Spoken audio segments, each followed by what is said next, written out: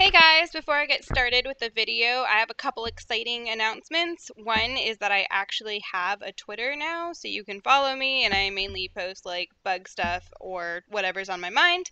And I also have a blog, and I will be talking about teaching and cool science and other kind of things that just happen. So if you want to follow me more than just on YouTube, then those are two other options. Hey guys, this video is going to be all about aquatic collecting, and as you can see from the outline, I'll be going over some of the stuff that you'll need and then where you can collect in different habitats, including creeks, lakes, and little tiny little ponds. And of course, as usual, there are bloopers. And you can go and you can click on the outline and it'll bring you to anywhere that you want to go in the video.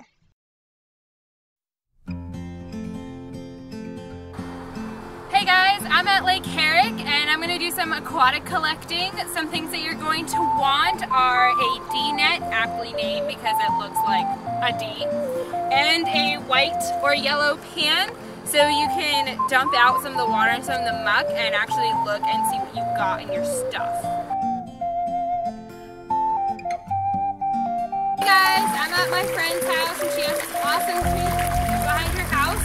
Okay, so one of the things that you guys can do to look for insects, you probably won't get adults, but you still find some really cool stuff, is just flip rocks and see what you find on the other side. So here we go, we got something. And then you can brush them off into your white can.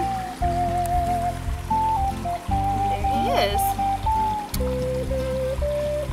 And so this is a really cool thing to do with kids. If for your classroom, you can just go out and then collect macroinvertebrates, and the different kinds and how many you get signify whether the stream ecosystem is healthy.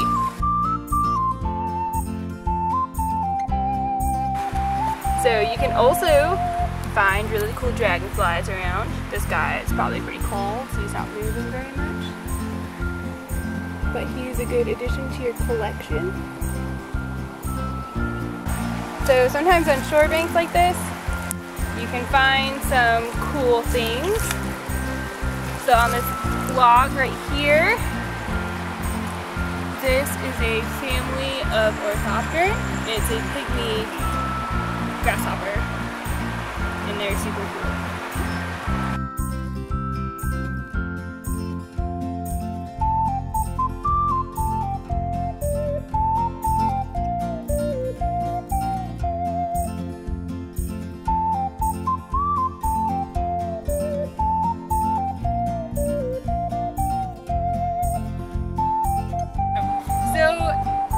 Your D-net, you will stick it down into the bottom like this and just kind of drag it along the surface, but make sure it's kind of close to the mud too, and you'll pick it up and we'll see what we get. Oh, there we go, we got a little diving beetle. He's his own family. So to look at the stuff that you got in your net, you're going to take your pan and you're going to fill it a little bit with water, and then you'll put it on the shore bank, and then you'll find your critter. You put him in.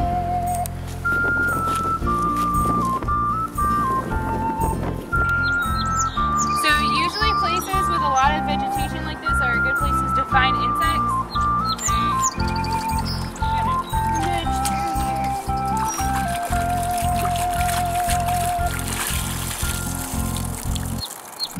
So now that you've done that a few times, you can look at all the really cool stuff that you got. So here's some macroinvertebrates, and these little beetles that are swimming around are their own family, which you can use for your collection. This guy right here, this is a damselfly nymph. He is walking towards a dragonfly nymph, and this is really great because you can see the difference between the two. The dragonfly nymphs are like short and fat, and the damselfly nymphs are really long. You can see their wing pads starting to form, and they're kind of like propeller-y-esque tail. We have a little Whirlygig beetle. And we would have to take him out and take a pretty good picture at him to see what kind of family he is, but he's an adult, so you could use him for your collection. So here you see that little case that's walking. That's a Plecoptera larva, and they're super cool. And as you see, he's built his little case for protection and is walking around. And as I've mentioned before, those cases are species specific. We have an amphipod. It's a type of zooplankton, and they're kind of fun. They're another arthropod. They're technically a crustacean. Hey, little fish. And these guys are really cool because they're like transparent.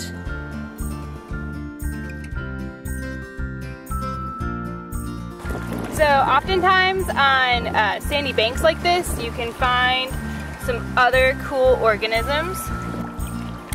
This guy is called a Gelastocoridae, or a toad bug, because they jump. So I will demonstrate. And these guys are their own family, and really good for your collection. They're hemipterans. They do bite. They have raptorial forelegs, so just be careful. This is a syrphid, or a bee mimic, or a hoverfly. But you can definitely see his little fly eyes and his little fly tongue and his little fly antennae.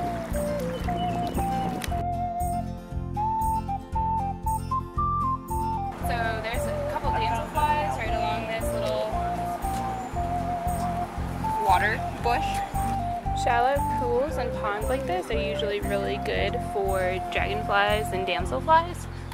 And damselflies and dragonflies have a bunch of families in them, so it's always a good idea to get as many of them as you can. And so the best way to try and catch them is to wait until they sit still, but they can move all their wings independently and see you coming from all angles, so some of it is just luck if you get it. So this guy's kind of close to the water, and I might get my net wet, so I might wait for another one. You're going to get ready. And then you are going to swish as quickly as possible, and while you're swinging, try and bring the end of your net up over the top and hope that he doesn't fly away. And there you have your little damselfly. And what you should do with these guys is you spread them so you can look at their wing venation, because that's really important for this group.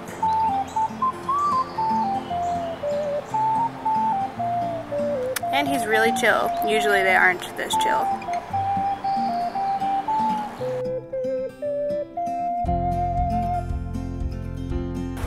But make sure it's kind of close to the mud too. And you'll pick it up. And we'll see what we get. Which is nothing. So in addition, when you... Start over. I'm gonna try. Okay, it's recording. Okay. So this is a toad bug. By is, I mean was. Yeah. Ready? And I missed. So now you get to try again.